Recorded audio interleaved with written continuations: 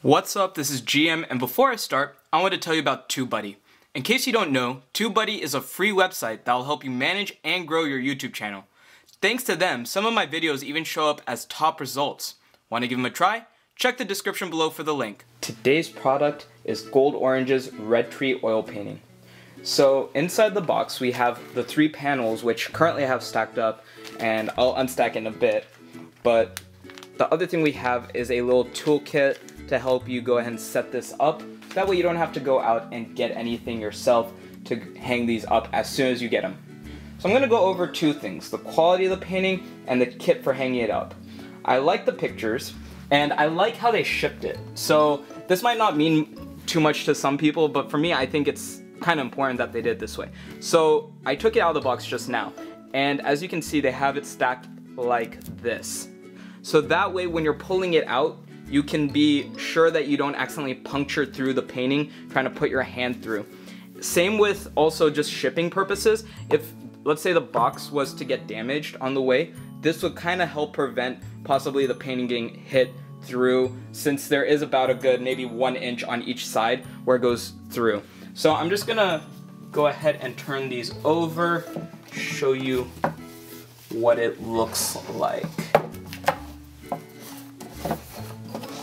Alright, so here we have the three pieces themselves. So I'm gonna move it over just a bit. Unfortunately, my ring light is showing a little bit of a glare, but hopefully, you know what? Let me see if it's too dark with it off. It's pretty dark with it off. See if I can fix the lighting just a bit. Alright, we'll just go with that, because you can still see pretty much the entire painting just fine. So like I said, I'm going to go over the quality and the kit itself. Generally, when I put up a painting like this, I would put 1 inch of space in between each panel. So it would be spaced out something along the lines of that. I do have two other panel paintings such as these that are just oil paintings. And I do pretty much an inch for, I did do an inch for all of those. And personally, that's how I like to do it, because the point of the panel is so that you can put spacing in between. It makes the whole thing look kind of bigger than it really is, which is kind of nice because then you're kind of saving money on the actual print itself.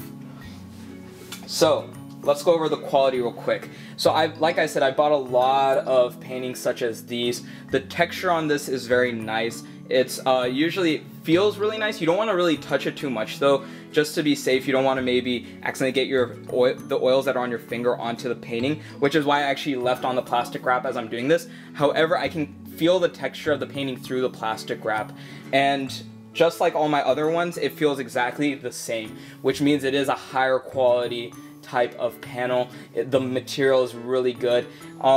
These are hand painted as well, so mine might not look exactly like yours. Mine might not have, or mine has like these little speckles down here that are, let's say this one right here and then these two here. Yours might not look like that pretty much, since they are all hand painted, which makes them slightly more unique each time.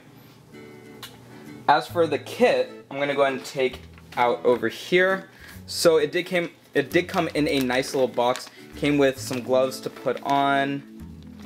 Let me see, it feels like there's something inside of it as well. Oh, yep. And inside we have the nails, the little level, all that good stuff. Be careful while handling that, of course. And then we have a pencil as well and a ruler. So I'm gonna go ahead and take out the ruler real quick. See how long it is. Oh wow, this ruler really extends out. So let's see, it starts at 0 inches and goes all the way up to 63 inches. And then for the centimeters, for those who need to know, it goes from 0 centimeters to 160 centimeters. So that's a lot of measuring tape right there for you if you need it. Personally, all I would need is about 7 inches. And I'm gonna go ahead and kind of go through how I would do this. So I would like to say this kit is very well equipped. Like I said, it does come with everything you need, especially the level. You're gonna need that level if you're gonna be putting spaces in between these panels. So let me go ahead and move some of this stuff out of the way real quick, so that way I can go ahead and show you what I would do. So I'm gonna move these panels to the side as well. Oh, actually before I do that, let me show you the back real quick. So up here, you can see it has the little hook, and that's pretty much going to make sure that you can just, as soon as you put a nail in, you just put this painting onto that hook, or onto that nail through that hook, it will be good. And there's a little groove so it won't slide around. It will help keep it stable whenever you're using it. So yeah, now I'm gonna go ahead and move this. Alright, so like I said, generally I put 1 inch of space between each panel, but that's up to your own preference. But for this video, we're gonna go over how to do it with 1 inch of space. So, real quick, I already went over the dimensions for this panel in my review under 2 video, which is in the description below. So if you need any more specs on these paintings, you can check that out. But the main thing you need to know is that it is 12 inches wide. So from up there to this corner, or from this corner to this corner, that's 12 inches wide. So that means the center of this should be about 6 inches. So I'll just go and measure and check just to be sure. So right about there, yeah, give or take, the very center is gonna be slightly off. So for 6 inches, it's gonna be the very start of that. And then from this beginning of the hook over to the end is another 6 inches. So the very center of this isn't 6 inches, so you wanna make sure that you're doing this very carefully as you're planning this out. So what I would generally do is I'd put the middle panel in first. I'd nail it in first, and then I'd measure out pretty much from that dead center of that painting 6 inches to one side and add 1 more inch, so 7 inches, and that would be where the next panel starts. So let's say I put in the middle panel like so. This is the center, of course. You just measure it out to be sure that you're at 6 inches. So right here, so that's the middle of the panel. So what you're gonna do is you're gonna go over 1 more inch, you're gonna mark it with a pencil. Then from there, you're gonna go over another 6 inches, mark it with a pencil.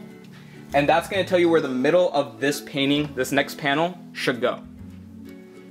So now that you've done that, I would pretty much, oh, and also, sorry, this is with a 1 inch space in between. So that's why pretty much from the middle of one to the middle of the other is actually 13 inches, not 12 inches, because of that 1 extra inch of space.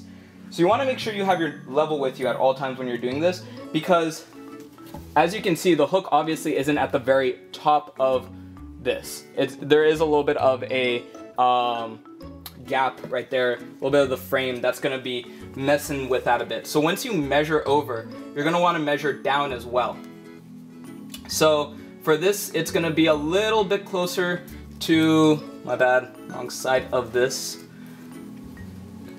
It's going to be about 1 inch for me, so 1 inch and about a third, one and a third inch from about the beginning of the grooves up to the top. Of course, this will vary, but what you want to make sure is as you're going across from here to here, you want to make sure you're leveling, you put the level right above, and that will make sure that you're going as in a straight line. So that way these will be at the very same heights for all three. Then what you're going to do is once you get to this point, the 13 inches from the center of that, once you get 13 inches over, make sure that's level. You're going to want to go about 1 1/3 inch, depending on your frame. You're going to want to measure it, of course, 1 1/3 inch down. And you want to use, oh, my bad, hold on. I think my light just died, so I'll just turn the ring light back on for now.